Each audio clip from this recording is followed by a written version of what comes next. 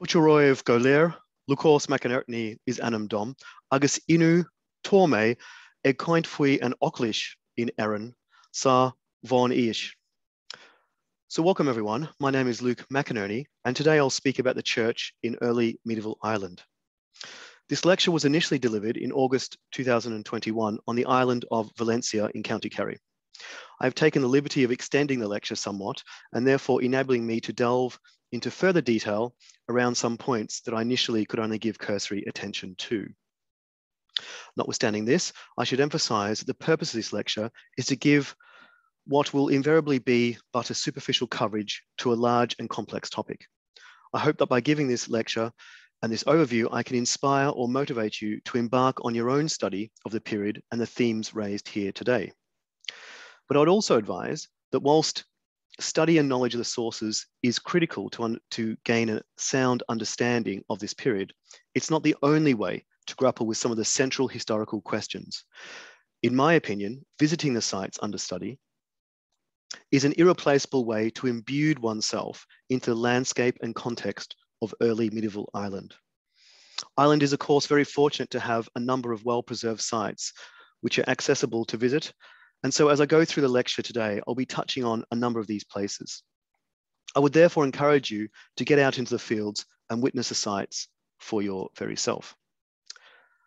So today's lecture will provide a brief overview of the early Irish church. I have structured the presentation in the following way, divided into 5 specific areas.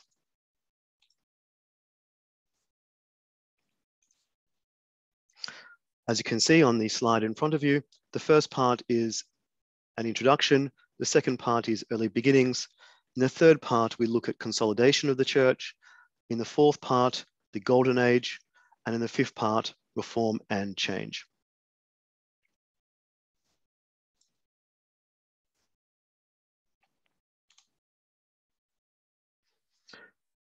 So the purpose of today's lecture is to provide a somewhat superficial yet wide-ranging survey of the early Irish church. Given the complexity of the topic and the competing evidence which is available, I've had to be judicious with what I've included here today. So with this caveat up front, the main purpose is to introduce the idea of the early Irish church and how it was organized, who were its personnel, and what were its distinctive features. At a minimum, I hope to instill in you a spark of interest so that you can follow up on some of the themes which I will only touch on. At this juncture, it's important to set out what this lecture is and what it is not. I'll tackle the last bit of that statement first. This is not a lecture about the so-called Celtic Church. This phrase will of course be well known to you, but is a relatively imprecise term. And many of you will be aware of books that purport to explain how the early church in Ireland was somehow heterodox with doctrines that reflected what we may deem modern sensibilities around such concerns as environmentalism and feminism, among many others. Indeed, for some 19th century Protestants, the idea of a Celtic church linked back to an ancient time that was somehow pure and devoid of Roman influence, with devolved structures and flattened hierarchies that reflected post-Reformation ecclesiastical realities. None of this really stands up against the historical evidence. On the contrary, when we read the writings of the early Irish church, we are struck by its general conformity with the rest of Christendom, not least its hierarchical structures and its complex collection of church canons and writings that mention the threefold ministry of deacon, priest, and bishop. Also, clerical ordination and the link to the papacy as a final arbitrator in disputes when local synods were undecided.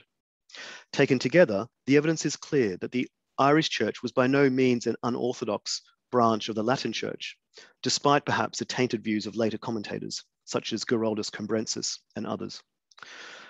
The Irish church's conformity is of no great surprise, of course, and the personnel in the Irish church, while conscious of living at the edge of the world, to quote a phrase used by St. Columbanus himself, were very aware of being part of a universal church, and which the Irish, at its most extreme western edge, was a member of the Western Latin churches in both tradition and in jurisdiction.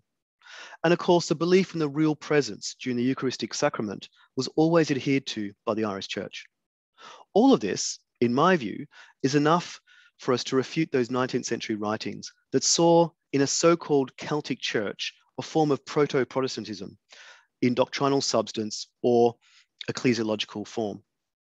So this brings me onto my more substantive point, what this lecture actually is.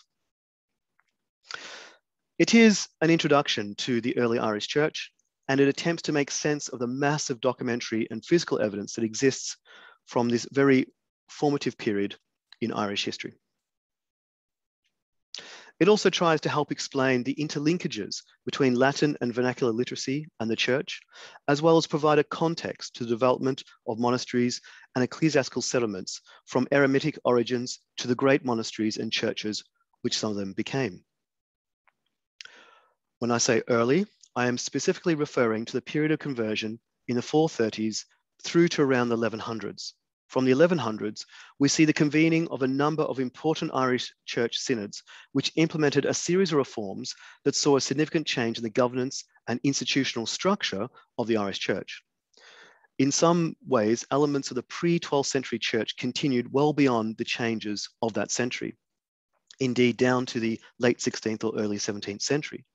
But today I'll generally confine my comments to the period which historians call the early medieval historical period, which will bring us up to the 1100s. As I've just mentioned, by the 1100s, things changed dramatically. First with the implementation of the Gregorian reforms in Ireland, and then with the Norman invasion of 1169. The enviable position of studying the early Irish church for medievalists is not that there are too few sources, but in many ways, there are actually too many, which makes it quite a challenge to make sense of it all. This is unparalleled in the post-Roman period and reflects the uniqueness of the Irish experience. Ireland, of course, was never conquered by Rome, and yet by the 5th century had embraced Christianity at a time when it was pushed out and much reduced in England, and 5 centuries before Christianity took hold in many parts of North, Central, and Eastern Europe. Another unparalleled development is that the Irish, not being Latin speakers, had to learn Latin as a second language. And in doing so, they not only produced some of Western Europe's finest Latinists during this period under study, but they also set out to write their own language, Old Irish, and even to produce treatises on grammar and vocabulary. In doing so, the Irish were the earliest people in Europe to write in the vernacular since the fall of Rome. This is a significant fact, and probably owed something to the fact that Ireland was never subjugated by Rome, and thus the vernacular was never supplanted or made inferior. On the contrary, the Irish held their own language in high esteem and took great pains to link its origins to the biblical story about the Tower of Babel. The conversion to Christianity in Ireland saw great advances in both literature and science, making Irish monasteries and scholars some of the most important contributors to European intellectual life during this period. I will demonstrate this as we proceed through today's lecture. I've mentioned that we have many sources to study the early Irish church. So what are those sources? I've listed a number on this slide to give an indication of some of those sources. So for example, we have 7th century saints' lives, consider the life of St. Bridget or the life of St. Patrick, or the very detailed life of Columcille from the early 8th century. There are references in the Irish annals, which were composed at various monasteries, and many writings have been also preserved in continental monasteries founded by Irish clerics. Think of St. Gallen in Switzerland or Regensburg in Germany. Some writings of the Irish church were very popular, such as the Voyage of St. Brendan, which became a bestseller in medieval Europe. Aspects of Dante's Inferno are said to derive from allusions of hell and the afterlife contained in the 10th century vernacular text, the Vision of Adovnan. And finally, we have physical evidence all around us, not just of ecclesiastical ruins, but also of stone iconography on high crosses. Indeed, the ubiquitous existence of holy wells, of Killeens, and other places of devotion linked to early church foundations and to their founders and saints. But the most common, and what I want to briefly touch on here now, are Irish place names. Religiously imbued place names are found throughout Ireland, and in a great many instances point to early church sites and foundations. I would hazard a guess that Ireland surpasses most European countries in terms of the sheer volume of place names with links to the early church. I'll talk more about place names in my next slide. It's also important to recognise that an understanding of the Irish Church has changed over time. The translation and indeed publication of a lot of material, especially Irish language materials, has enabled us to understand the workings of the early Irish Church better and to see that its doctrines were, with relatively few exceptions, in step with the universal church, and that many of its personnel, especially in the period of the 7th to 10th centuries, were very impressive with a reach well beyond the territorial confines of Ireland. Not only was this small island on the westerly fringe of Europe responsible for the initial Christianization of much of Scotland and northern England, but also parts of Bavaria and northern France, and that the monastic schools in Ireland made an outstanding contribution in the fields of Latin grammar, mathematics, geography, philosophy, and arguably Greek learning. And all of this from a people who were never subjects of the Roman Empire. So the story of the early Irish Church is an extraordinary story that deserves to be told.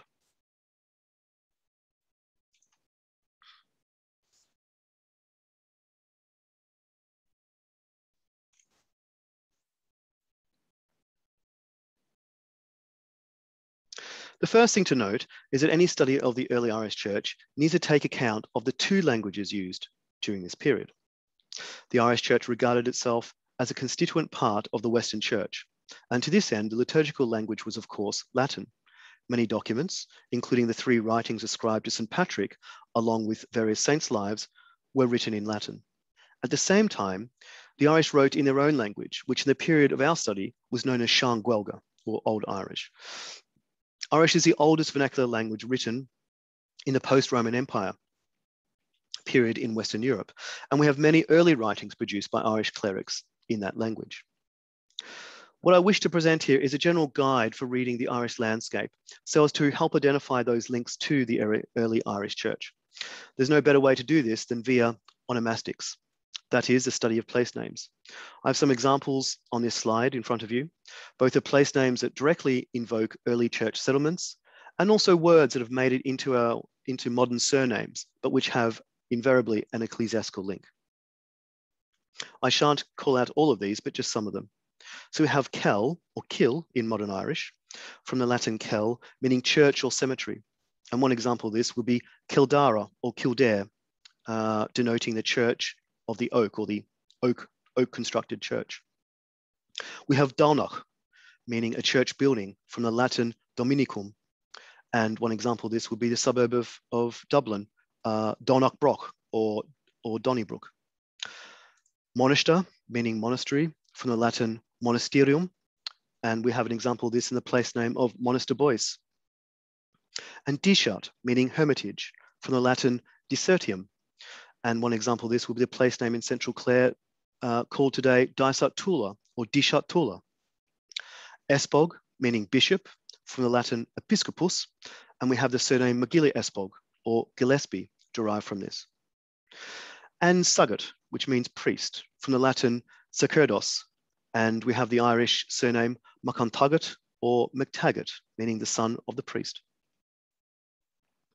When we survey the early medieval church, it is instructive to not simply look at the church buildings, but also where they were located. The geography of ecclesiastical settlement says a lot about the first few centuries of Christianization in Ireland, and especially during the 6th to 8th centuries. If we look at many of the monasteries and cathedrals that became prominent in later times, many were originally built on important communication routes. This, of course, is not surprising, as these communities needed access to the outside world in order to procure materials for manuscript production, and most importantly, for any monastic community, to procure wine for the celebration of the liturgy, as well as food and other necessities required for a monastic community to flourish.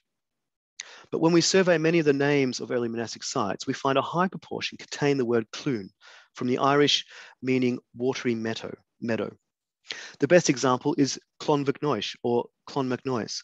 We also find other names which are prominent, such as Ross, from the Irish meaning a wood, such as we find in the place name Kilrush or Kilrosh, a town just opposite St. Senan's monastic site at Scattery Island in County Clare. The reason I'm mentioning this is because these names reveal something about the topography and in turn reveal information about how these early church sites might have originally come into being. We know that many churches were situated on boundary lands between kingdoms, and that such land was often marginal land or land that was used for a variety of communal purposes, such as inauguration ceremonies, military hostings, fairs or eunuchs, and other large-scale gatherings. It would appear that many of the monasteries originated in land grants made by rulers to the church, and which had an element of marginality to them. They were often on boundaries and often associated with marginal land, such as watery meadows. Hence, many of them have the place name, the element clune in their place name. Granting land to the church on a kingdom's boundaries was consistent with the idea of boundary zones being a place for communal activity and probably areas not heavily inhabited. All very good reasons to situate a church or a monastic community. In some cases, we have evidence that church sites were granted by one kingly dynasty to the church in order to neutralize the land so that its rivals could not enjoy that land. An example of this would be the Rock of Cashel, which served for a period of time as a metropolitan archbishopric of Southern Ireland, and was granted by the Dalgaish dynasty to the church, despite it once being a royal fortress of the Oganachta kings of Munster, who were the main rivals to the Dalgaish. We also find that the siting of monasteries, especially the larger ones, shows that many were clustered in the Irish Midlands and South Ulster. This is particularly the case in the 10th and 11th centuries. It has been explained by some historians that this geography reflected trade and communication routes. It is probably no coincidence that it was from these monasteries that we find a flowering of literature in the pre-11th century period. Their scriptoria were especially active on the eve of the 12th century reforms of the Irish Church, which we'll touch on later in this talk. Continuing on the theme of place names, we are fortunate that the building materials of the early Irish churches have been preserved in the Irish language, enabling us to get a sense of what these structures ostensibly were like and how they were constructed. We have the form Dara, meaning oak, in the place name Kildara or Kildare, denoting a church built of oak. We also encounter the place name Ardmore in respect to an ecclesiastical establishment which was founded by St. Declan in County Waterford. And this derives itself from the meaning of Ard, meaning high, and big or more. So the church, the large church on the heights. And certainly St. Declan's monastery at Ardmore lives up to that meaning, it being perched on a high spot with commanding views yonder towards the sea. So the study of place names can reveal evidence of early Christian settlement in Ireland, and in some circumstances, reveal the building materials or physical attributes of these individual churches.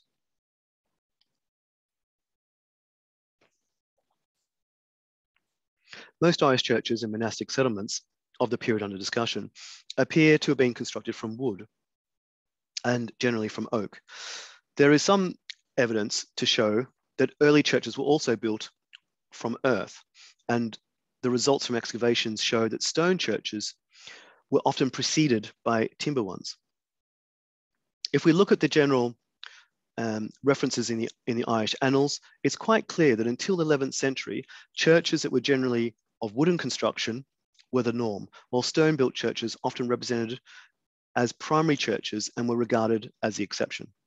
This pattern of building and the siting of stone churches, of course, reflected invariably local conditions, and we may suppose that in some stony regions, for example, in the Burren in County Clare, or the Aran Islands or parts of Connemara, stone-built churches may have been constructed earlier than those founded in Leinster or in South Munster, where wood was much more plentiful. Many of these stone churches shared common characteristics, such as pre-Romanesque features like Cyclopedian masonry in their construction work. This was a particular technique that used large stones that were not laid in horizontal courses. Many such examples survive today, although often intermingled with later masonry courses, which have tended to obscure the original masonry patterns of these churches.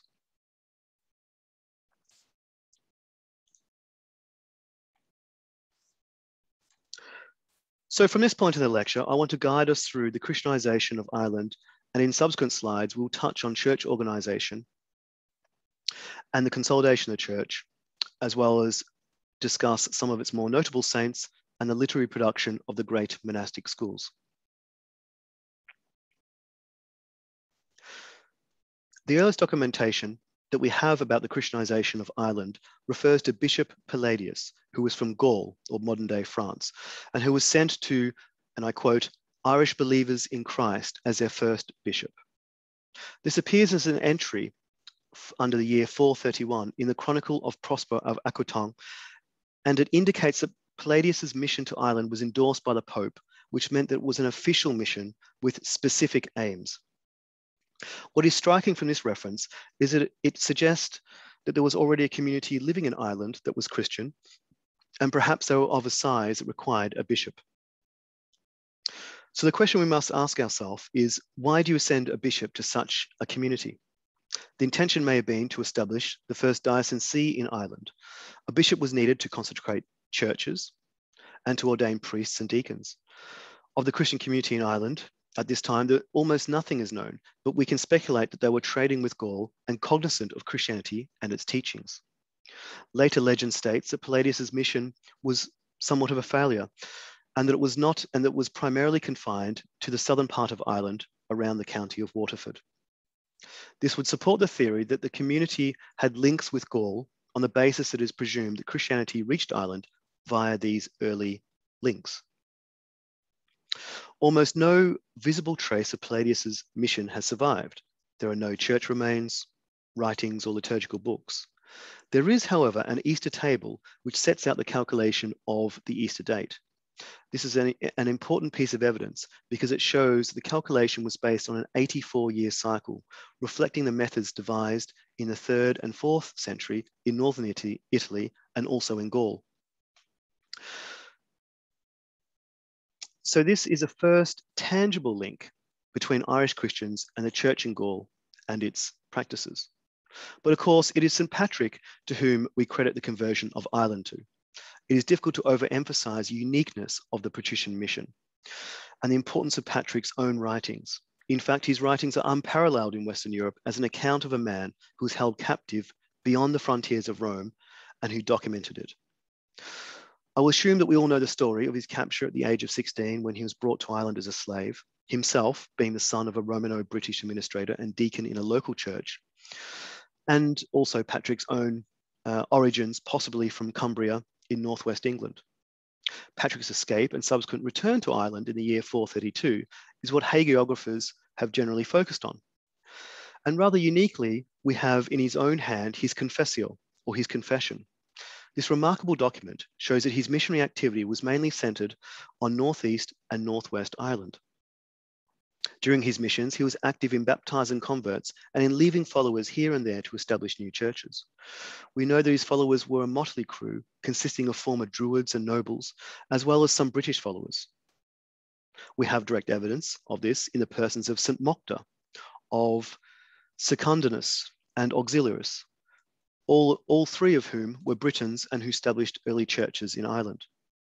But aside from Patrick's own writing, there are no reliable records for the 5th century which would shed light on how the church was forming at that very early stage. We don't reliably know how many bishops there were. Later documents would ascribe a number of 150, but this is probably an apocryphal figure. And generally, we don't know what types of communities sprung up around these early foundations. Whilst we have churchmen in the middle of the 6th century being very proficient in Latin, we don't know how the foundations of biblical scholarship and Latin learning were first put in place by Patrick's mission, or indeed by his immediate successors. On the surface, it looks like Ireland was converted relatively quickly. Its proximity to Britain and the Roman Empire would have meant that the Irish and their druids and their intellectual class knew about Christianity. And so this receptiveness probably helped it spread, at least amongst the elite. Certainly, the country could be considered converted by the year 600. And yet, later in that century, legislation from local church synods suggests that the druids were still about, although the reference to them suggests that they were probably becoming marginalized by that time. The flurry of church records from the 700s indicates the church by that stage was confident and active and took a leading part in secular politics and law. This does not mean that the pre-Christian folk tradition and beliefs were completely suppressed. Of course, we have in Ireland much evidence of this continuing down to the so-called devotional revolution of the mid-19th century in the form of Beltana and Lunasa traditions, as well as other folk practices that long persisted.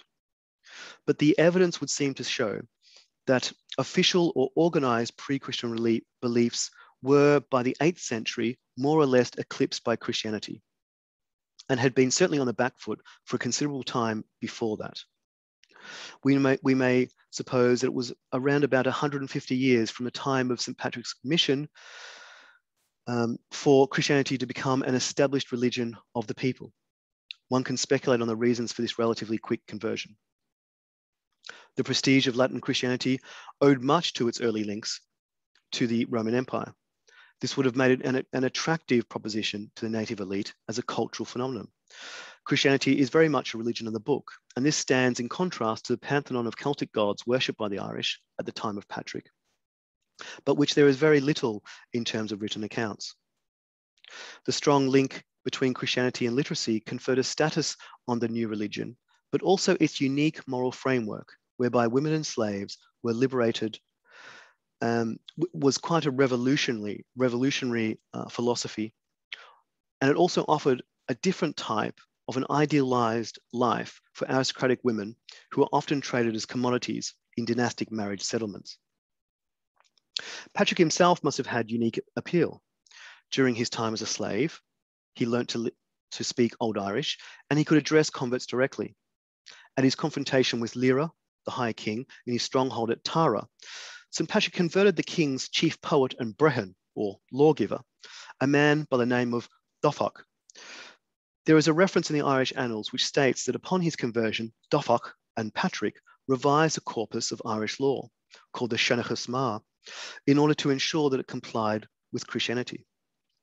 This is a significant story because it demonstrates that a fusion of the native intelligentsia, the poets and the lawyers, with Christianity occurred at quite an early stage, and it wasn't simply the case of an external imposition of Christianity and its resultant changes on law and society, but rather from the beginning, we see an acculturation of Christianity within the native culture, a situation that gave rise to an element of syncretism, especially in the literary tradition that followed. We have many examples of pagan poets and druids converting and becoming monks. Perhaps the most emphatic example of this was a poet turned churchman, Cormac MacLeanine of Cloyne in East Cork, who was born around the year 530 and who is credited with having written some of the earliest poems in Irish in the second half of the 6th century. Cormac MacLeanine was an accomplished filler or poet who wrote a poem of thanks to the King of Tara for a gift of a sword. And in the 560s, he met St. Brendan of Clonfert, and under his influence, Cormac entered the religious life, after which he founded his chief ecclesiastical foundation at Cloyne, and where a school of poetry may have also been founded, suggesting the interconnection, even intermeshing between the native schools and their scholarship in poetry with the scholarship of the church and its Latin learning. While in the case of Cormac MacLeanine, we see the influence of the fili, or poets, in the church at this very early period, the general view is that their influence in the church was especially evident from the 8th century onwards. It is probably no coincidence that the fili became associated with the church at this stage, as it, as an institution, had moved away from its initial diocesan-based structure to a more decentralized structure which had come to characterize it by that period. At any rate, it is significant that a cross-fertilization between the native intelligentsia and the church occurred, although perhaps this was nothing too exceptional, but rather a natural progression, given that literacy is what bound these groups of learned men together. And in this context, it would be normal that the church, as an institution, which was at the same time a repository of learning, attracted the talents of the literate native intelligentsia, such as the poets, the lawyers, and the historians. The story of Cormac MacLeanine and others like him show a continuity with the traditions of the past, and that with some reshaping to ensure compliance with Christianity, these traditions and laws could be adapted for a Christian society. I suspect that the success of the conversion process can be attributed to the flexibility and a degree of acculturation, which I mentioned earlier, demonstrated by these first missions to the native culture, to say nothing about the appeal of Christianity from a moral standpoint or its rich literary and broad intellectual tradition, which must have had particular appeal to the intellectual class. The last thing to return to is a point that we had pondered earlier. Was the Irish church a Gaelic or a British church? At the risk of sitting on the fence, and we ought to be careful in making any definitive pronouncement, as the evidence for this early period is anything but definitive, it would seem that the Irish church in the 5th century enjoyed influences from both the Gaelic and the British church. Given that Patrick was from Britain, and the Latin used for centuries later in Ireland was Insular Latin, that is Latin primarily with a British pronunciation, it seems axiomatic that the church continued to maintain links with Britain. With the onset of the pagan Anglo-Saxons in England in the 6th century, those links came under strain. But some aspects of the Irish church also shows Gaelic influence, not least the Irish church's interest in the cult of St. Martin of Tours and the writings of Isidore of Seville, which may have come to Ireland via Gaul. Perhaps it was a diversity of these traditions at this early period which contributed to the flowering of the Irish church in subsequent centuries. Certainly the breadth and scope of writings by Irish clerics showed a broad intellectual curiosity that must have been nourished by a number of different foreign influences and practices that cannot be attributed to simply one source or one church tradition. Of course, the Irish church also benefited from wide influences from within the universal church, as the writings of the patristic fathers and historians of church history demonstrate, all of which are evidenced in the Irish church canons, who quote quite liberally from these sources. Some of these sources must have been intermediated via the Gaelic church, which had links with the Mediterranean world. So the picture that we have of the 5th to 7th centuries is quite mixed, with a multiplicity of influences brought to bear on the Irish church. One of the abiding questions is the knowledge of Greek in the Irish church and whether it can be attributed to links with the Gaelic church or, quite possibly, the British church via a school established in Canterbury under the Greek Archbishop Theodore of Tarsus in the 670s, and which was famed for its instruction of students in both Greek and Latin. We're therefore left wondering if Greek learning was at least in part derived from Irish students involved in the Canterbury School, and thus one of the many links between the Irish and the British church at this period.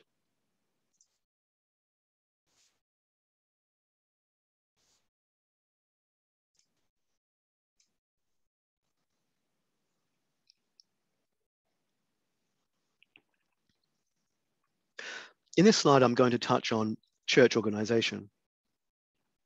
Up front, I should caveat my lecture here that church organization is a complicated topic which invariably changed over time. My purpose is just to give a flavor to some of the current thinking about the organization of the early medieval church in Ireland. Like other organizations, the Irish church during the period was influenced by centrifugal factors as well as other factors that worked in the opposite direction. I'll explore some of these in the time that we have today. We are fortunate that we have physical evidence of what these early church sites look like.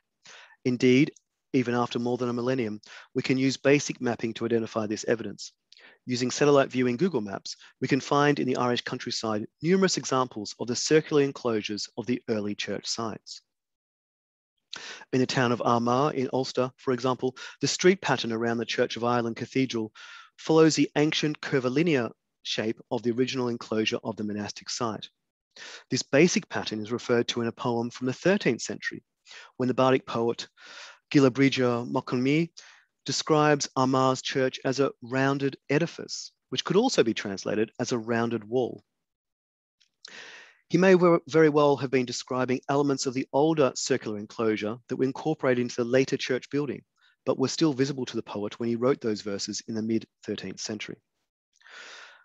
We can see a similar shape in the road that skirts around the monastic site of Lorra in North Tipperary, tracing what would have been the outer enclosure of that monastic settlement originally associated with St. Ruan. Another good example is Kilterranan ecclesiastical settlement near the Galway-Clare border on the County Galway side. Here we can see a circular enclosure that was partitioned within, separating different areas, which presumably had different functions within the enclosure. Such functions would have included living quarters for the church's clerics, as well as areas to provide hospitality to guests. Originally, these monasteries were enclosed by a vallum, or a ditch rampart, which helped to physically separate the monastic community from the secular world. In some sites, we find reliquary shrines, and these were originally positioned close to the primary church, such as we find at the 12th century stone church of Temple Cronan in the Burren. Here situated two gabled slab shrines, which may date from as early as the 7th or 8th century, and possibly held the bones of the church's founding saint. Therefore, having a concourse for pilgrims and, in a larger monastic settlement, indeed a guest house to provide hospitality was important.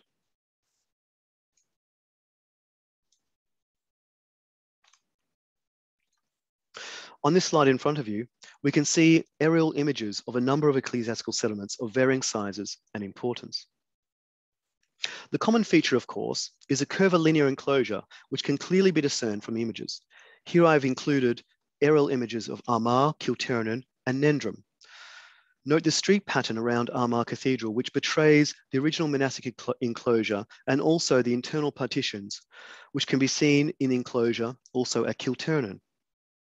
In the third image, we have Nendrum, which is notable for its early 7th century tidal mill. It presents an excellent example of a double enclosure within which stands a church building, a high tower, and other structures.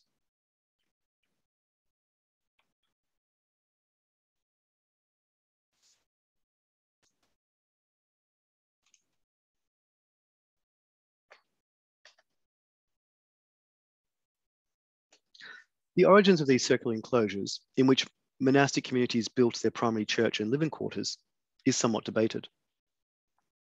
Some of these enclosures appear to have been secular settlements that were gifted to the church. We have direct evidence of this phenomenon in saints' lives. For instance, in the life of Macrehy, or Behar Macrehy, we read that his church at Kilmacrehy near Liscannor in the west of County Clare was donated by the local king of Corcomroe, it previously having served as that king's royal fort. There are other instances in the surviving literature of secular sites becoming monastic establishments. Local rulers saw the advantage of having a monastery situated on their own land, and apart from benefits that could accrue as a site of culture and of learning, the tarman, or the sanctuary lands of the church, could serve as a place of refuge. Monasteries also functioned as places where movable wealth could be safely stored. Another factor for the prevalence of circular enclosures is the fact that weaker lineages who had little chance of achieving political power, or who had been ousted from power by more powerful lineages, sometimes attempted to gain prestige by setting themselves up and the homesteads as a monastic community. In this way, whole families embrace the monastic life, and in doing so, we may suppose that previously enclosed secular sites, the raths and the ring forts, with their delineated boundaries, etc., made for a convenient design for a new monastic community. We're told in the sources that in the center of these monastic communities was an oratory church, often single-celled, the chancel coming often many centuries later, when there was a greater differentiation required between the laity who stood in the nave and the clerics officiating. The earliest churches were constructed from wood, and as I mentioned earlier, chiefly from oak. In the 7th century, we have a description of St. Bridget's Church in Kildare, or Kildara, which states that the church was very high and divided by a wooden partition. One partition stretched across the church near to the altar, and we are told was covered with painted images. This would have created a designated holy space near the altar, otherwise the Sanctissimus, the most holy place. Another partition divided the floor of the church into two areas. It appears that women and men entered the floor of the church into two specific areas and were segregated when they were within the church. The description also says that on either side of the altar were interred the remains of St. Bridget, its renowned foundress, and Conleth, her bishop. The description also mentions that such was the popularity of Kildare that it became a civitas, or a city, by virtue of the people flocking to live around the monastic site. In another detailed account, we can glimpse the inside of an early medieval oratory and its type of construction. According to a description that features in the rather enigmatic Latin work known as Hisperca Famina, which was written perhaps in the early 660s, a wooden oratory church was, and I quote, fashioned out of candle-shaped beams. It has sides joined by four-fold fastenings. The square foundations of the said temple gave it stability, from which spring a solid beamwork of massive enclosure.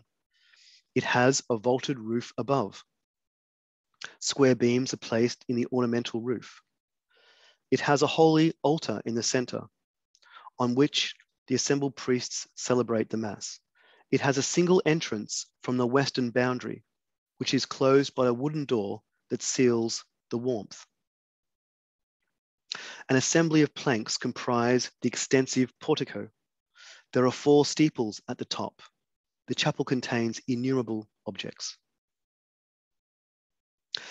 These descriptions of early churches begs a question as to how large were these early monastic communities and what did they base themselves off as a standard model of that community? Were the buildings derived from a standard model that had been adapted to Irish conditions, or were they simply imposed from a model known elsewhere, or perhaps changed to suit the Irish climate and culture? An early poem suggests that a church community could consist of 12 clerics. This was probably an idealized statement in that it mirrored the 12 apostles.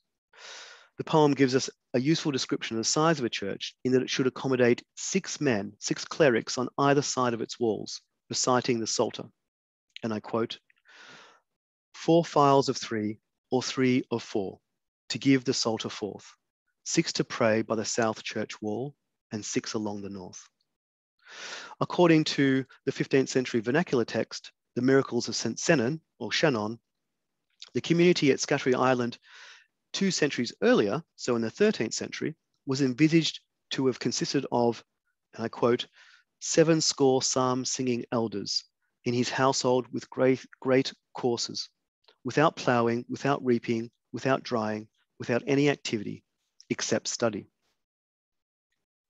What is interesting from this reference is the last sentence, which shows a reverence to the work of study. This and the focus on psalm singing by St. Senon's monastics reminds us of the Benedictine motto of ora et labora. We also read a valuable passage in the 10th century vernacular life of St. Patrick, that Patrick had set out a standard size for his church settlements. For example, the Furta, or burial ground, measured 140 feet in its enclosure, while the great house, the Tick Moor, measured 27 feet in length and 17 feet in its back or protected space, and 7 feet in its oratory. These measurements were not haphazard, but were laden with biblical symbolic meaning. We read in chapter 1 of the first book of the Kings in the Old Testament that Solomon partitioned off 20 cubits at the rear of the temple with cedar boards from floor to ceiling to form within the temple an inner sanctuary, the most holy place. So this partitioning off of space in the Jewish temple may have been the model for St. Patrick and his foundations. Creating a designated space within a monastic community or a church, which is deemed as the most holy or the sanctissimus, was an important ritualized space in early medieval Irish ecclesiastical settlements.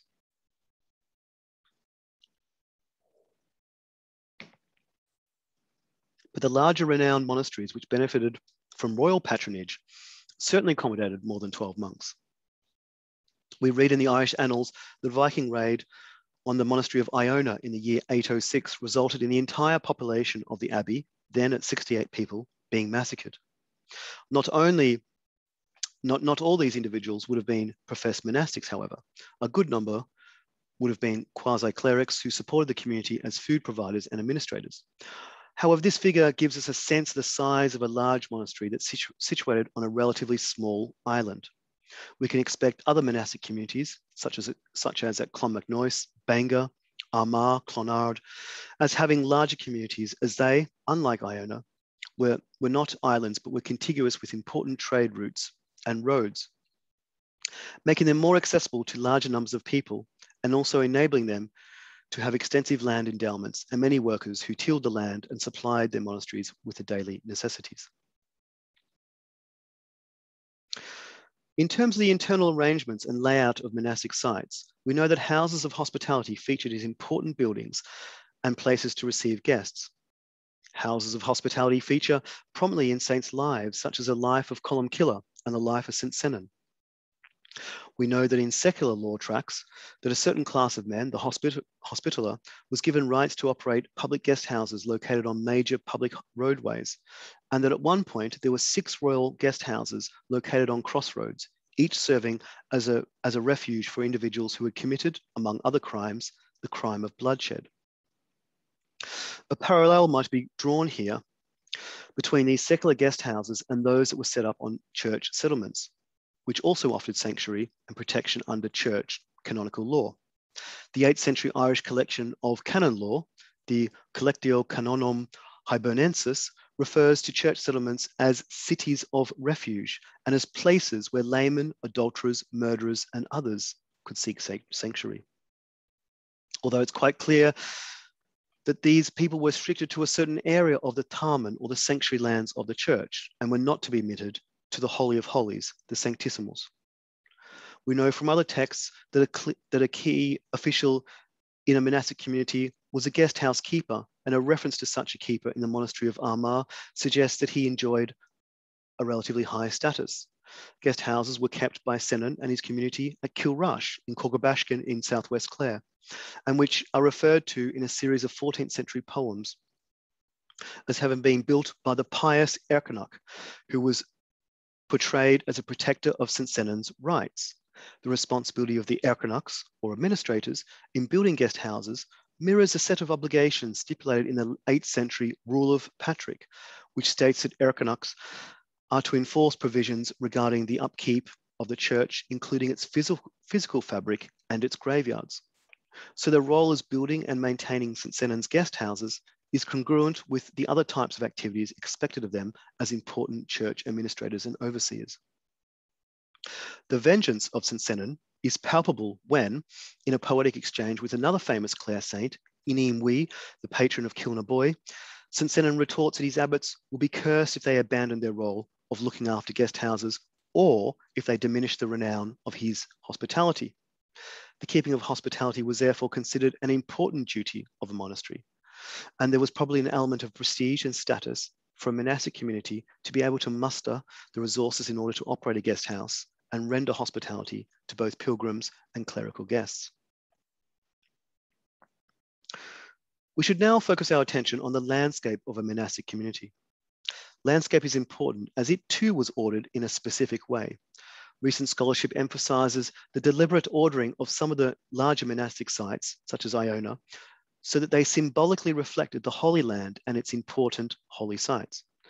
In this context, one wonders if such an approach was undertaken sometime after the late 7th century, when Adovnan, the 9th abbot of Iona, wrote a fascinating work about the holy places of Jerusalem and the Holy Land. Turning now more specifically to the lands of the church lands of Irish monasteries, many of them donated over many years to the church, were called in Irish Tarman, which denotes sanctuary. We know something of these Tarman lands because the word has been preserved into modern times and is often found adjacent to ancient church sites.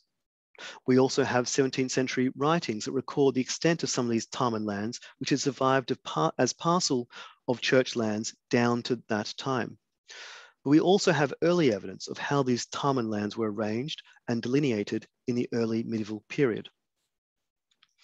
A schematic plan of a monastery has been preserved in the 8th century Book of Mulling, in which it shows how some communities marked out their Tarman lands.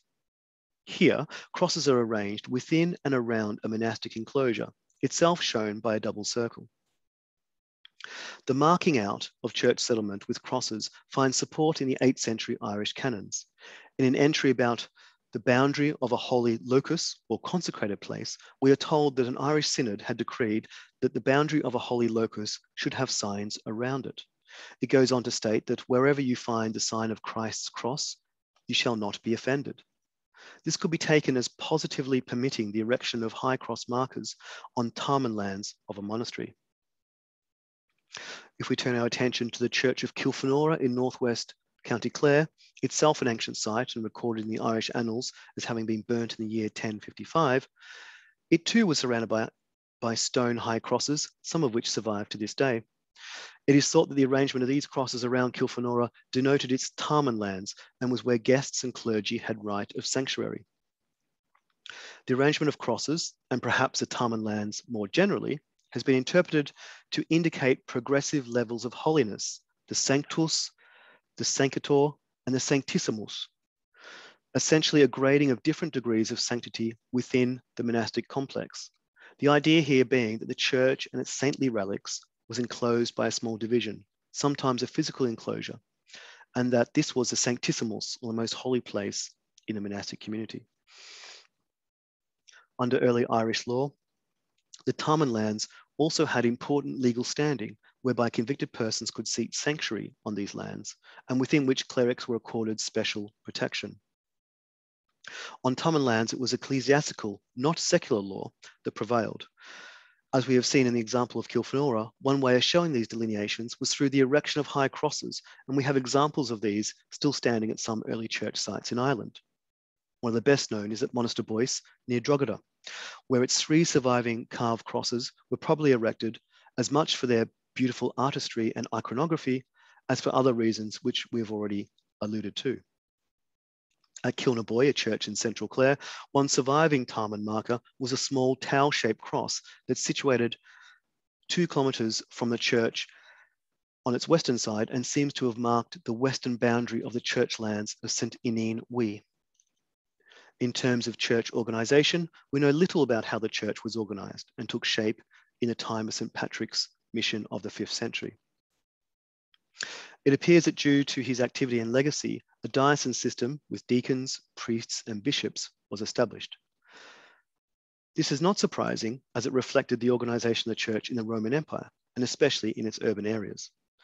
We know from early synods held in Ireland and from their decrees that the diocesan system expanded over the centuries and that bishops had an important place in ruling over territorial dioceses. As there were no urban centres in Ireland at the time, these dioceses coalesced around the tuatha, or the native polities. However, by the 8th century, the diocesan system appeared unworkable in the decentralised Irish social and political context. And instead, what emerged was a hybrid system whereby monastic communities tended to be the main, although not the only locus of church activity. Many of these monasteries were headed by an abbot, who was sometimes also a bishop.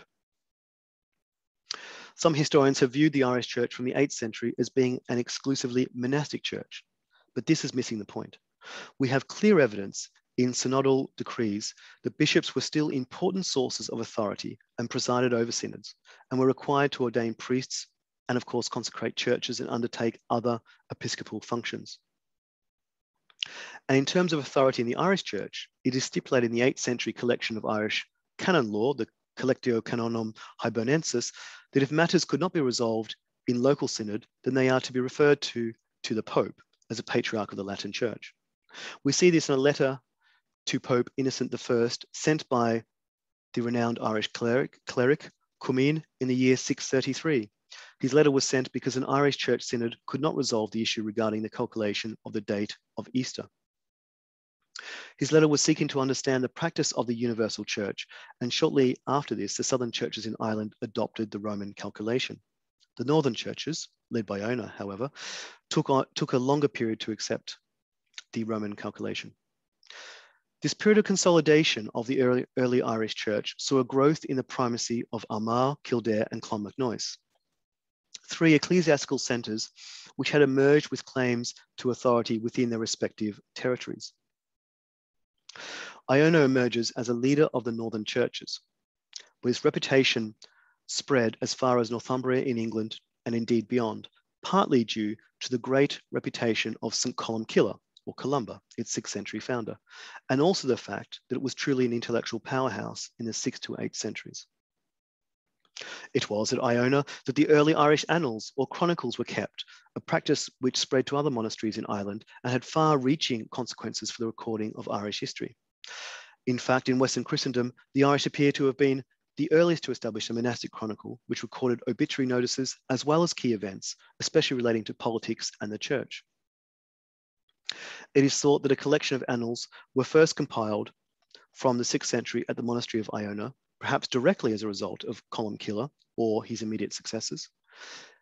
And this continued down to the 10th century, when at that point a number of annals continued as separate narratives, such as those which we call nowadays as the Annals of Inishfallen, the Annals of Ulster, the Annals of Clonmacnoise, and so on. I'm going to briefly touch on an important aspect of the early Irish church that is sometimes ignored, or at least glossed over by historians, and that is of belief. We can state unequivocally that the fundamental beliefs and praxis of the Irish church were in line with that of the universal church. We can see in some of the earliest writings of the Irish church, such as the First Synod of St. Patrick, attributed perhaps to the 6th century, the laying down of church canons, many of which display the type of concerns that we find in churches elsewhere on the continent. In these writings, there is little evidence of heresy or heterodoxy. Considering Ireland's distance from other major centres of Christianity, it is perhaps remarkable at how orthodox the Irish were at this period. It may have been their consciousness of being so distant from the other major centres of Christianity that the Irish were so keen to follow universal church practice. We have much evidence, more than anywhere else north of the Alps in Europe, that in the early Irish canons of the 8th century, clerics were very well read in the patristic fathers, biblical exegesis, and that they were well versed in biblical history. For example, Eusebius's History and Isidore's Chronicles and Etymologies, to name but a few works used by the Irish at this period. When we think about belief in the early medieval Irish church, the main point that I want to make here is that the Eucharist was central to Irish theology, just as it was in the universal church. The real presence in the Eucharist is referred to in the mid-8th century poems of Blomach, which were composed by an anonymous cleric and which focus on the life, crucifixion, and resurrection of Christ and the doings of the apostles. Saints' lives are also replete with evidence that the Eucharist was believed as a body and blood of Christ. Historians have focused on two distinct features of the Irish church that made it somewhat out of step with some of its continental churches. The first was a different calculation of Easter, which was infamously resolved at the Synod of Whitby in the year 664. Remember earlier when I mentioned that the Easter tables were first introduced to Ireland by Palladius's mission of the 5th century, and which were at that time the practice of the church in Gaul. The Irish stuck to that method of calculation until it became untenable by the 7th century. The other difference was that of the type of tonsure used in some of the Irish monasteries, and that it differed from that used elsewhere. This might seem a fairly marginal issue from our standpoint today, but it was perhaps a visible reminder of the difference which made that practice somewhat controversial for its contemporaries.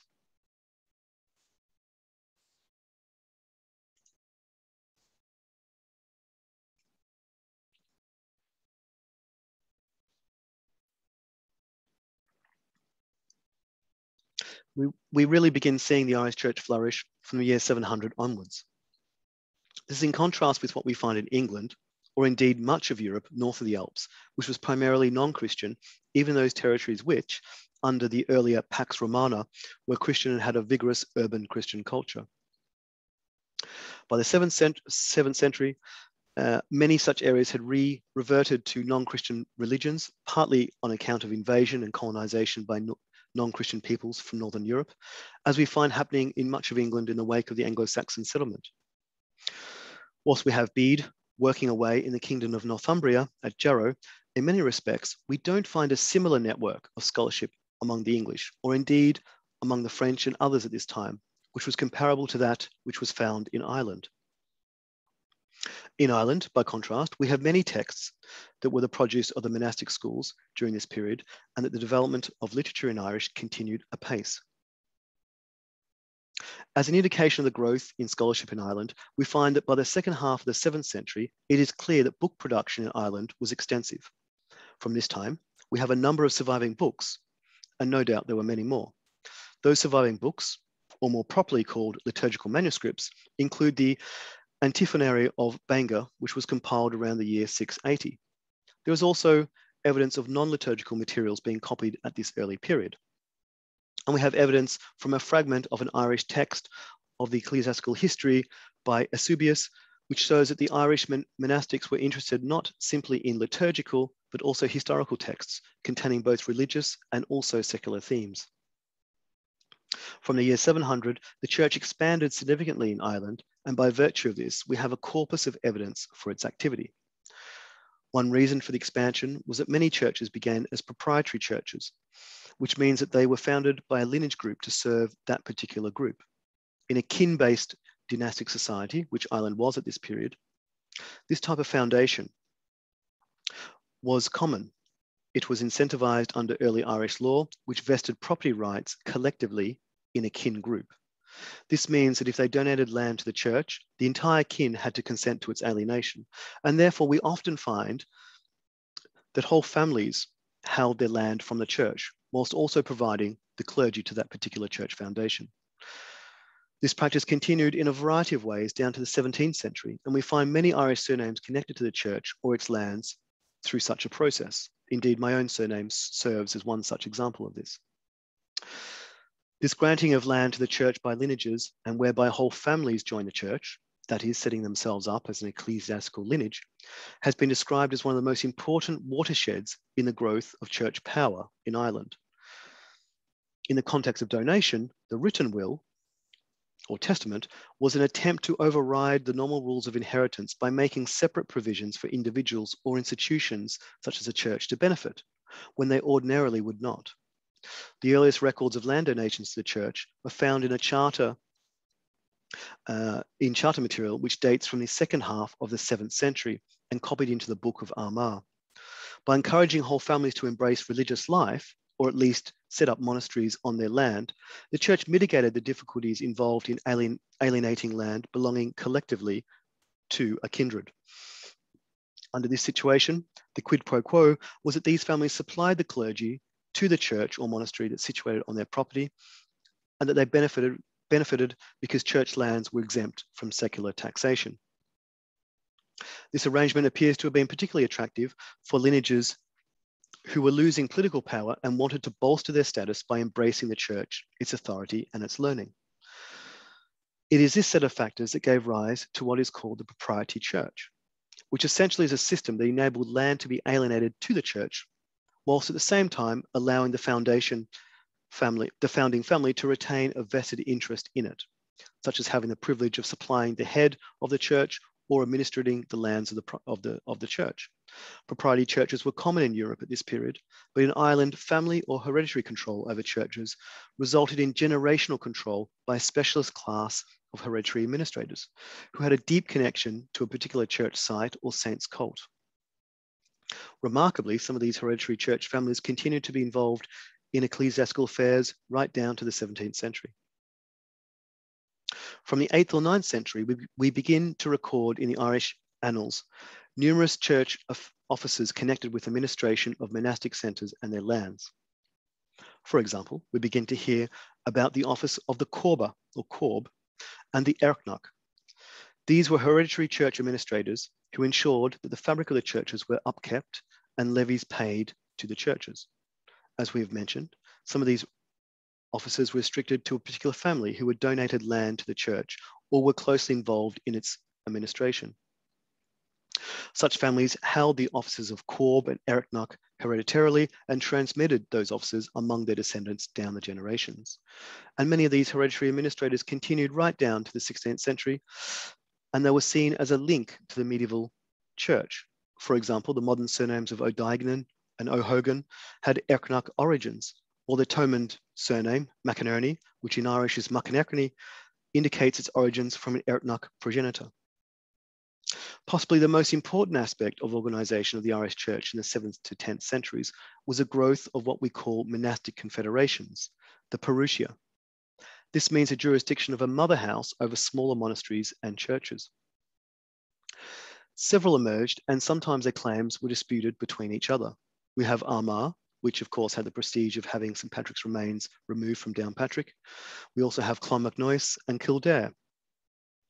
We also have the rise of Iona and what is called the Columbian Parousia, which stretched from the western Scottish Isles to the monastery of Durrow in central Ireland. So these confederations were not always contiguous, and they appear to have followed their own monastic rule. Another important development to note from the year 700 onwards is that we begin to see a significant increase in the documentary evidence of the church. The Irish produced the earliest penitentials in Europe, which sets out a system of private confession to a priest and levied a series of appropriate penances. We also see some of the first monastic rules set down, such as the rule of Columbanus, which was a rather severe rule and certainly much stricter than the contemporaneous rule of St. Benedict. The rule of Columbanus was exported to France, Switzerland, and Italy by the Irish monks in the 7th century. And it is interesting to note that many of these earlier Irish foundations under the rule of Columbanus eventually adopted the rule of St. Benedict. Nevertheless, the rule of Columbanus allows us to get a sense of these early, strict Irish rules and the type of concerns and community life which they envisaged. By this period of our study, the Irish Church had consolidated its influence in Ireland. Although of a later period, around the beginning of the 9th century, we have a poem written in Old Irish in a compilation called the Martyrology of Angus, which is the earliest metrical listing of saints and their feast days in Irish. This poem, which is all about the downfall of heathendom, might be considered somewhat of a window on the conversion process of earlier centuries. At any rate, the fact that it was written in the early 9th century shows that the institutional church was confident both of itself and of its own standing in society. I'll read out just a handful of verses translated by Frank O'Connor, which speaks of this self-confidence. Navan town is shattered, ruins everywhere. Glendalough remains, half a world is there. Old haunts of the heathen, filled from ancient days, are but deserts now where no pilgrim prays. Heathendom has gone down, though it was everywhere. God the Father's kingdom fills heaven and earth and air. One further thing to say about the conversion process and the original appeal of Christianity is that about the role of technology and management in making the church a pivotal element in the economy and daily life of people. A recurring question in the study of conversion is whether arable farming was more associated with the church than pastoral farming. The idea here is that churches tended to be exploiters of cereal production, which conferred on them greater agricultural surplus and thus economic power. Technology is also important, and we see some scholars pointing to the early presence of horizontal watermills, such as at sites like Little Island in County Cork, or the presence of a 7th century horizontal tidal mill at Nendrum in County Down, as evidence of advanced management and the application of technology in running monastic farms and food production. We don't know how much any of this helped actual conversion, but the weight of evidence points to efficient management and application of new technology, much like the Cistercians would do in later centuries, which certainly improved the standing of the church economically. Having a literate and dedicated class of church administrators who could exchange ideas between churches and observe and copy ideas and technologies from elsewhere, in the very least helped to enhance the prestige of the church. One positive externality in this respect might have been to gain greater converts, as this mix of dedication, know-how, and mission virtuously combined to impress new converts and ensure that the church was an institution here to stay, with a collective institutional memory, skilled personnel, and the wherewithal to make good of their resources and land endowments in an environment that was politically fragmented.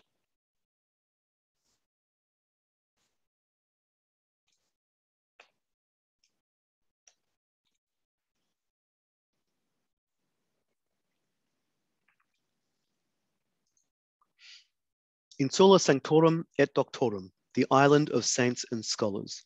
This reference was first written by Marinus Scotus, an Irish monk in the 11th century in Germany. And it sums up the early period quite pithily, albeit with more than a hint of hyperbole. Ireland's golden age produced 3 great saints who were very influential, both in the history of Ireland and also in the case of Columbanus in European history. Whilst I cannot do justice to their legacy, I shall endeavour to give but a thumbnail sketch of each. The first to mention is Columcille, or St. Columba, who was born who died in the year 597. He was a native of Donegal and was born into a royal family. He was a poet and was well versed in the native tradition of poetry and Xenachus, or history.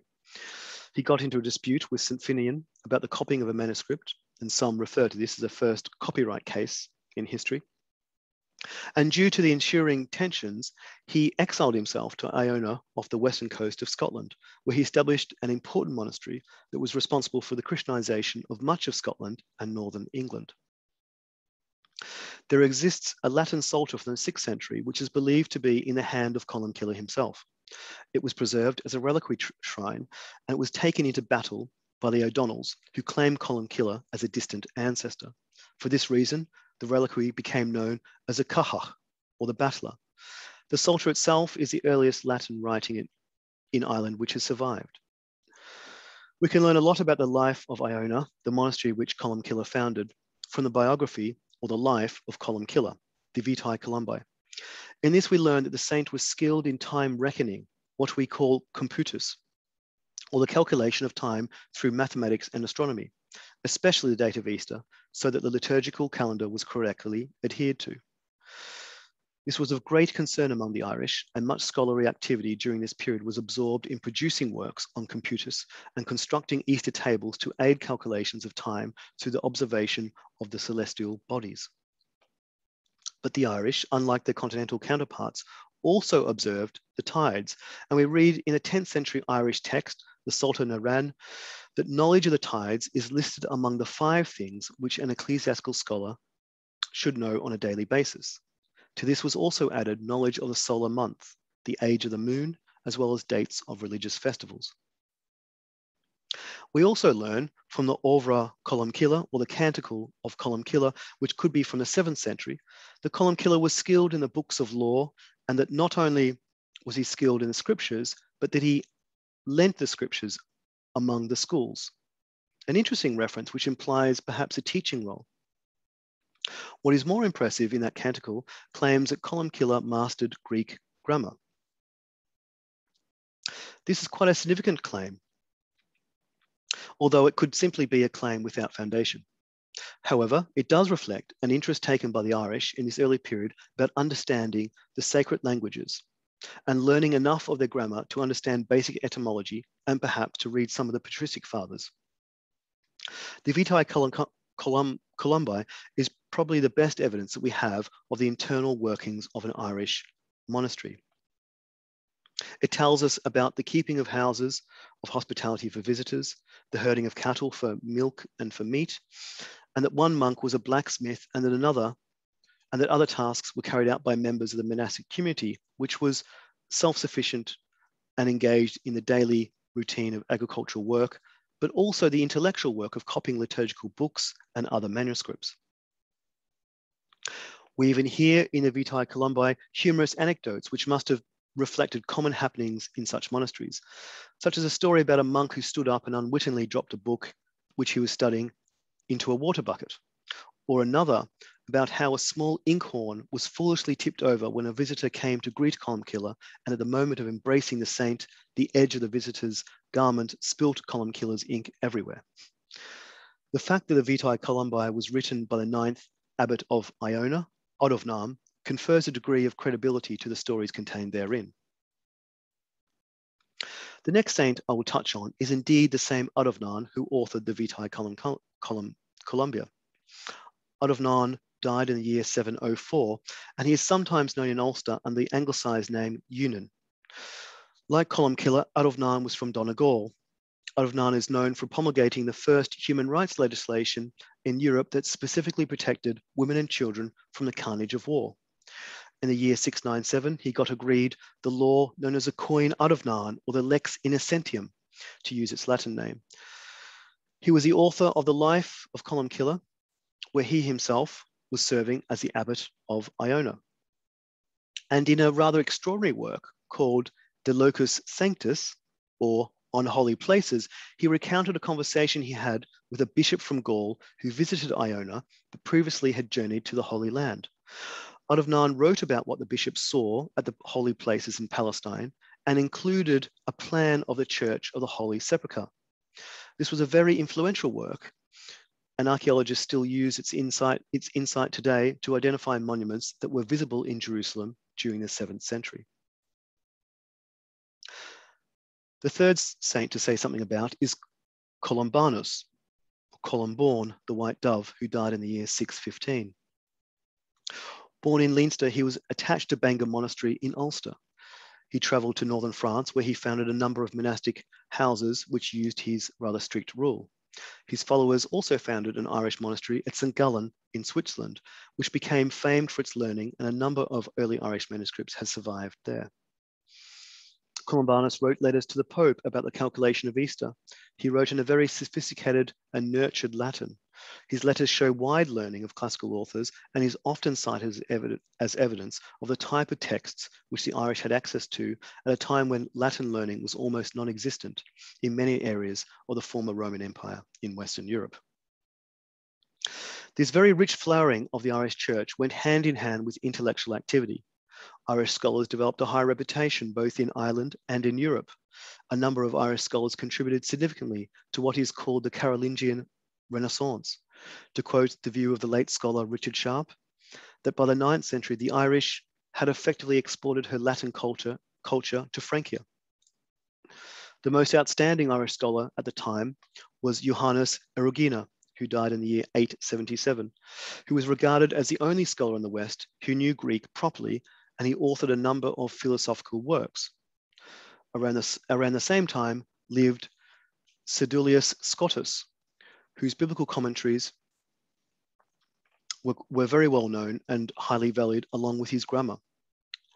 And this occurred at a time when Viking raids in Ireland and Europe were devastating monastic libraries. One other remarkable individual who deserves to be mentioned is an anonymous Irish philosopher known as the Augustinus Hibernicus, who wrote a tract called De Mirabilis Sacri Scriptori in the year 665. What is remarkable about this 7th century clerical scholar is the idea that he had about miracles, in that miracles were being thought of essentially in the wrong way, in that they were being performed by God somehow through suspending or breaking the laws of nature. Augustinus Hibernicus thought much more about the natural processes in nature, which is readily observable and can be explained in rational terms. Among his arguments, Augustinus argued that Ireland was anciently joined to the European continent and it was populated by animals crossing a land bridge. This explanation was many centuries ahead of its time. What is surprising with this argument is it was constructed on the basis of logical deduction and observation of coastal erosion. It also allows us somewhat of a window into Irish philosophical thought at this early period, which was clearly combining theoretical ideas with the observation of the natural world.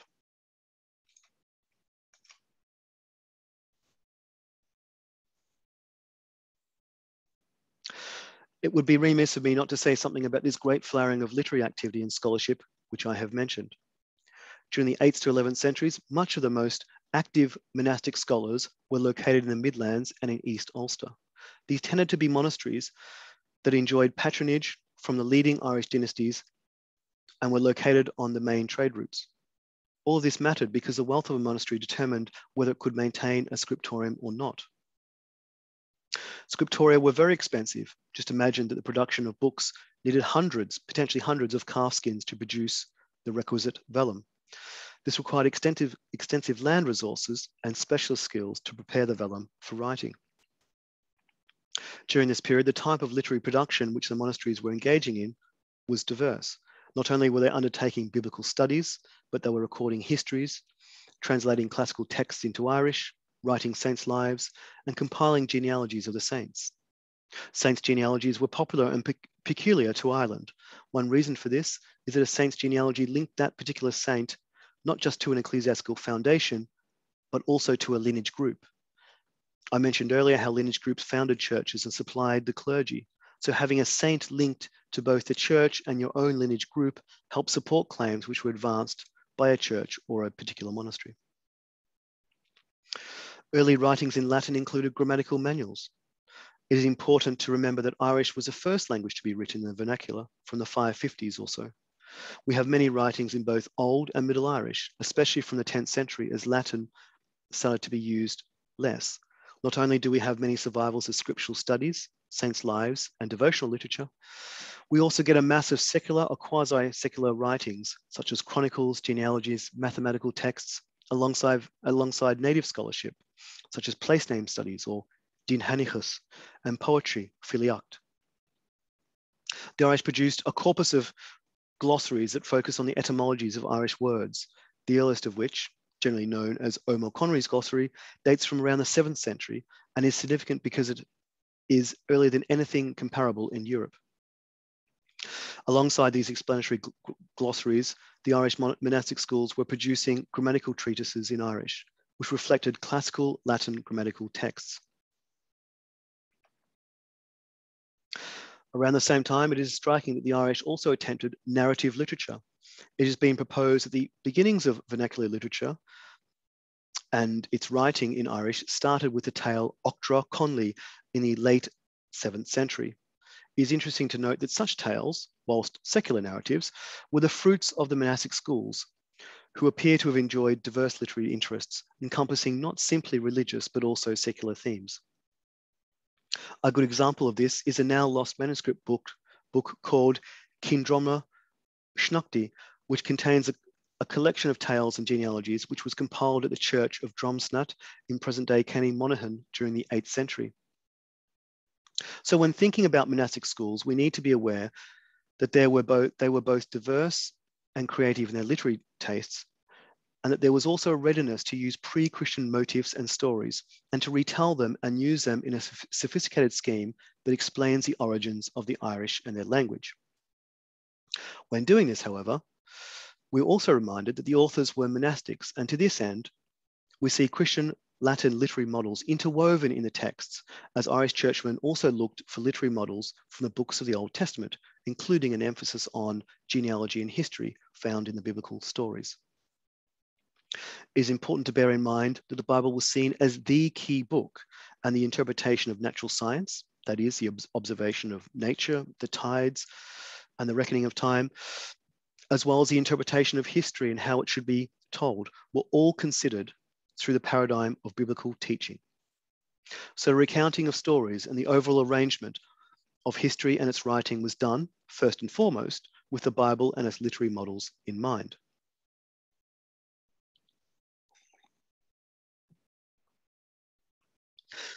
Among the early writings and preoccupations of the Irish clerics was a genre of apocryphal writings. It appears that the Irish churchmen found them interesting, and that this is attested by the fact that a number of such works has survived and provides us with a more rounded view of the type of scholarship pursued in the Irish monastic schools. We have, for example, a fascinating text written in Old Irish known as Anchanga Bithnu, or the Ever New Tongue, which was based on the apocryphal Acts of Philip. There existed a rich corpus of Irish apocryphal writings, some of them quite early, such as the so-called infancy narrative of Thomas, as well as other texts that gave a creative interpretation to the Psalms. Much of this scholarship came out of the Irish schools of exegesis within a monastic milieu, but they also show that Irish churchmen relish storytelling and engaging with religious texts. What we do know about the curriculum of the Irish schools is quite limited for this period. But we do have the words of St. Augustine, which were reflected in a Middle Irish passage and gives us some indication of the type of scholarship pursued in these monastic schools. Augustine stated that 4 things were necessary for study. That is, the divine canons, history, grammar, and numbers.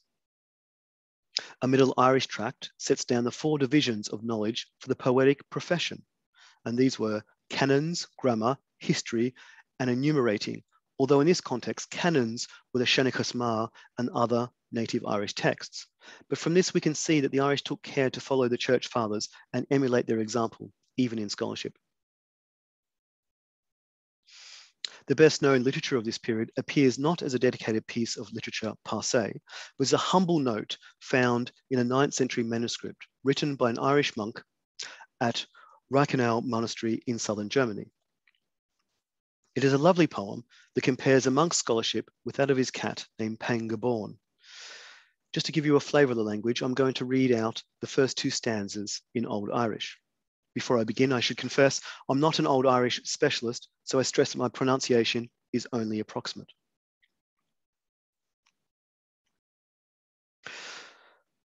Misha agus pengaborn, kirkta natha fria handorn, bith of enva soy free shelig, mo venva coin hen herd. Carav she fos fur gach clu, ok molavron lia inignu, ni forov jack frim pengaborn, carad cheshen vak dawn. I and pengaborn my cat, 'tis a like task we're at. Hunting mice is his delight. Hunting words, I sit all night. Better far than praise of men, 'tis to sit with book and pen. Panga bears me no ill will. He too plies his simple skill. And the poem goes on to say, in translation, 'tis a merry thing to see. At our tasks, how glad are we, when at home we sit and find entertainment to our mind. Oftentimes, a mouse will stray into the hero Panga's way. Oftentimes, my keen thought sits, takes a meaning in its net. Against the wall, he sets his eye, full and fierce and sharp and sly. Against the wall of knowledge, I all my little wisdom try. When a mouse darts from its den, oh, how glad is Panga then. Oh, what gladness do I prove when I solve the doubts I love. So in peace our tasks we ply, Panga born, my cat and I. In our arts we find our bliss. I have mine and he has his. Practice every day has made Panga perfect in his trade. I get wisdom day and night, turning darkness into light. The monastery where this monk wrote those wonderful verses had a scriptoria that became a seat of learning in Europe. Its early medieval Irish manuscripts, having survived the centuries, bear witness to the Irish scholarly element on this part of the continent. Monastic education in Ireland was overseen by what the Irish sources called lectors or sapiens. I can translate that as wise men, who were initially clerics. As time went on, the lectors became known in Irish as the Farlegan, which means man of learning or reading, but can probably better be translated as a textual scholar. By the end of our survey in the 1100s, many of these men of learning appear to have been secular scholars, although some debate remains as to how monastic were they. Some, such as a renowned Flan Monastrach of Monasterbois, who died in the year 1056, were great scholars of learning and who were involved in the rather politicized scholarship of synthetic history. By this it is meant a history that provided a background to the history of the Irish and how the kings of pre-Christian and Christian Ireland ruled, as well as their territories and peoples. This scholarship combined elements of the native Shenachus and Din Hanachus, as well as ecclesiastical chronicles and annals in producing king lists, which synchronized the Irish kings with those from classical antiquity and universal history. Very much using the template set down centuries earlier in the Eusebius Jerome Chronicon. Flan himself was from an ecclesiastical service family, his father being a Farlean or lector, and one of his sons being the Earcnach of Monasterbois. It was from this influential and intellectual group of monastic scholars that we find that many of the learned families of the later medieval period trace their origins to. This was not an insignificant development, and the emergence of a bardic lawyer in historian class in the medieval period who came to be attached to the then great centres of power, such as the courts of the Gaelic nobility, and later also some of the Anglo-Norman families, often trace their ancestral origins among this scholarly monastic class of the 12th century or earlier. The fact that we have learned secular families who are professional specialists in history and law carrying on the compilation of annals down to the 16th century shows just how much the latter Gaelic literati owed to the influence of the pedagogical models of the 12th century monastic schools and their educated personnel. At its most simple, this shows us how in Ireland continuity in the scholarly tradition had deep roots indeed.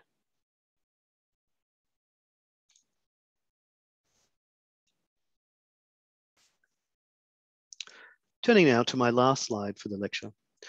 I'm not going to go into any great depth about the reform of the Irish Church of the 12th century, but that it is relevant for our period of study. So I'll confine myself to making some general headline remarks.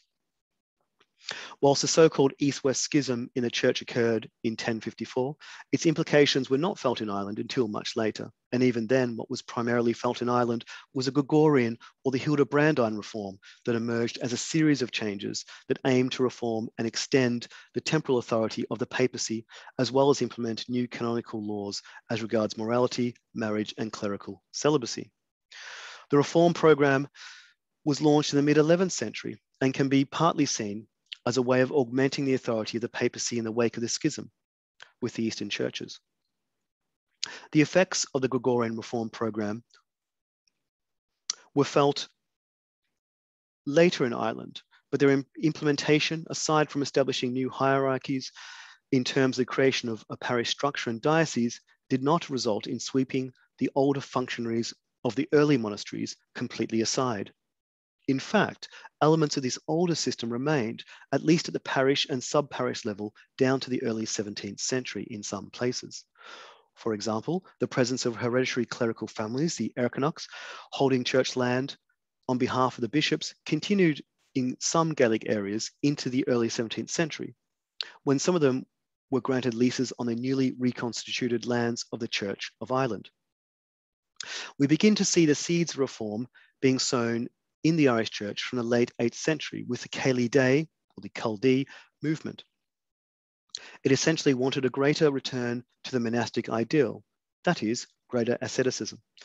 It appears that those monks who wished to follow this movement and their new rule did so either within their existing monastic houses or founded their own communities of stricter observance elsewhere.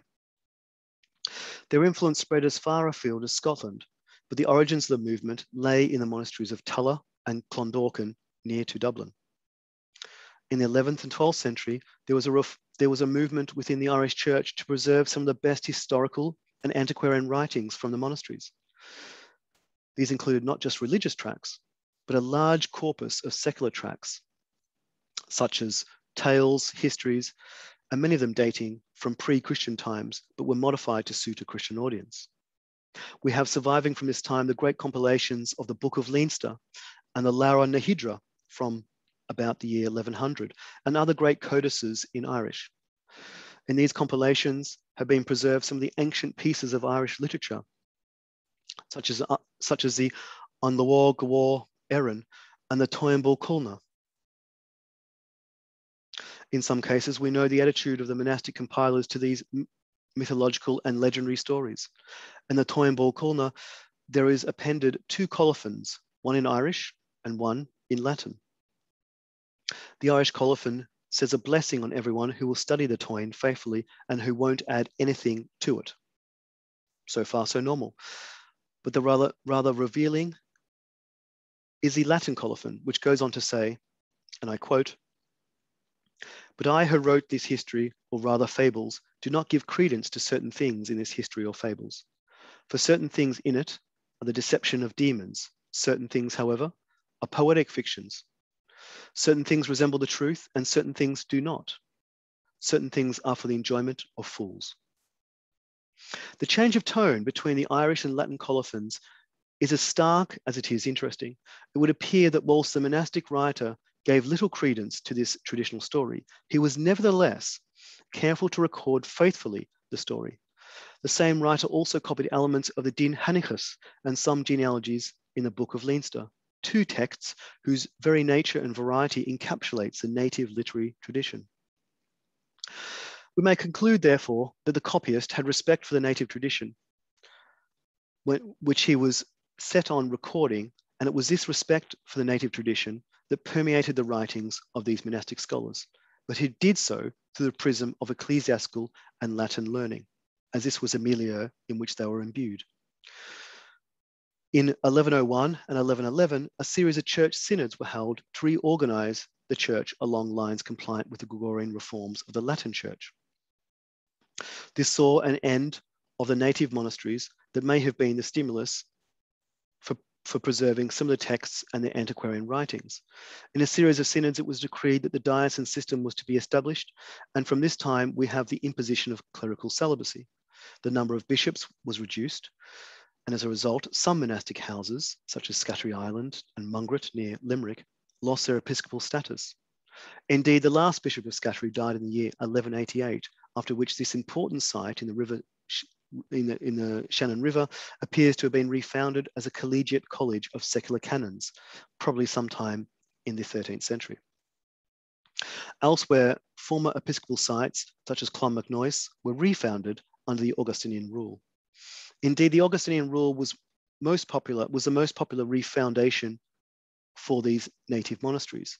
It has been argued that the Augustinians, who were secular priests and lived in a community and focused on pastoral work, reflected elements of the pre-reform native monastic clergy. Indeed, the refounding of these monastic sites under Augustinian rule may have been, at the very least in some cases, really just a case of donning on new monastic garb, but without much fanfare or change, either in their activities or indeed their personnel. But a more recent view that has gained traction is that the refoundation of monastic sites by continental religious orders and the creation of a new diocesan system saw such a reorganization of the older Irish church that it was essentially tantamount to asset stripping. The monastic Tarman lands were annexed by the bishops, and we have direct evidence of this occurring at a synod in Connacht in the year 1210, and that the scholarship in the monasteries refocused primarily on Latin ecclesiastical scholarship, while an interest in native literature generally declined during this period. We don't know the exact details, but essentially the evidence suggests that very little in native scholarship occurred from the 12th century until it was revived in the mid-14th century by secular historian families, but who had a connection to the ancient monastic site of Clonmacnoise. The general supposition by historians is that native scholarship was abandoned in favour of former monastic sites, in many former monastic sites, and that its study passed from the church to secular learned families who carried on the early tradition of scholarship that had previously characterised the older monasteries. With the Norman invasion of 1169, many lands of the older monasteries were confiscated and either secularized or regranted to Cistercians and other continental religious orders. From this period, the church in Ireland was reformed, but in many ways, the pre-reform practice and organization of the church continued, especially in those areas under control of the native Irish kings. One wonders how much really changed at the local parish level. Certainly the papal decrees on celibacy for parish clergy were generally ignored, and we have much evidence of this in the 15th century papal letters, which shows that celibacy was sometimes ignored even among the monastics, such as the Augustinians. One example will suffice to demonstrate this point. The Augustinian Abbey of Clare Abbey was dominated from the late 14th century to the mid-16th century by clerics from the Clan Cra, learned family of poets and chroniclers. A number of petitions to the papal cura survive from the 15th century, seeking dispensations from the sons of abbots who wished to follow a clerical career. And it was from this very same family that a number of bishops of Killaloe were drawn from during the same period. So this serves as but one example of those enduring links between the church and the learned secular families during the late medieval period. For the rest of the High Middle Ages, the Irish Church in Ireland was essentially divided into two separate camps, with the counties around Dublin being the church among the English, or the Inter-Anglicos, and the rest of the country being the church among the Irish, or the Inter-Hibernicos. So I should like to bring this lecture to a conclusion now. We have touched on a number of broad themes regarding the early Irish Church and has surveyed approximately 600 years of history. Invariably, this has meant that our survey has been rather superficial, but hopefully wide-ranging. It's my hope that some of these topics discussed might encourage you to do further study of this extraordinary period of Irish history, for which there is still much to learn from. I shall close now quoting the words of Donatus of Fiesole of Italy, who was a 9th century Irish bishop, poet, and writer, whose poem on Ireland brings to life some of the achievements of the early medieval Irish church and its scholars. And it shouldn't be lost on us that it was composed by one such scholar himself, a bishop whose verses were in Latin, but at the same time, whose tradition was indomitably Irish. The noble share of earth is a far western world, whose name is written Scotia in the ancient books, rich in goods, in silver, jewels, cloth, and gold, benign to the body in air and mellow soil. With honey and with milk flow Ireland's lovely plains, with silken arms, abundant fruit, with art and men. Worthy are the Irish to dwell in this their land, a race of men renowned in war, in peace, in faith. That concludes today's lecture on the early Irish church. On the next slide, you'll see a suggested reading list. Gormaragof.